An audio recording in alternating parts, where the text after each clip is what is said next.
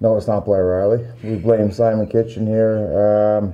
I think after we saw that interview here with Pat Laviolette, that you issued a bet, and I took it because it would mean success for our team. It was 10 wins on the road in a row, and I haven't owned up to that bet, so today's the day, I suppose. Well, you're good for your bet and you're good for your word. Thank you very much indeed, Coach. Your view on tonight's game, obviously losing out 3-2 on the shootout last night, coming in a stronger performance tonight and taking the win 4-0. Yeah, no, I think it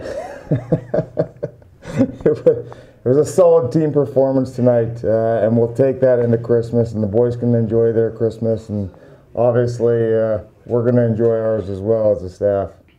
It's coming out with that. Obviously, the first and goal is always important as well. Picking up a power play marker, and Tyler Bascarani with a big shutout as well. Yeah, I think that's what I've talked about. Everybody from the entire lineup. We got a power play goal. I think we checked off everything that we strive to do as a hockey club within our identity tonight. We checked them all off tonight. So, like I said, it was a great team performance, and I'm happy for the guys, and I'm happy that they get to enjoy their Christmas on a high, and hopefully come back refreshed and ready to go for the second half of the season.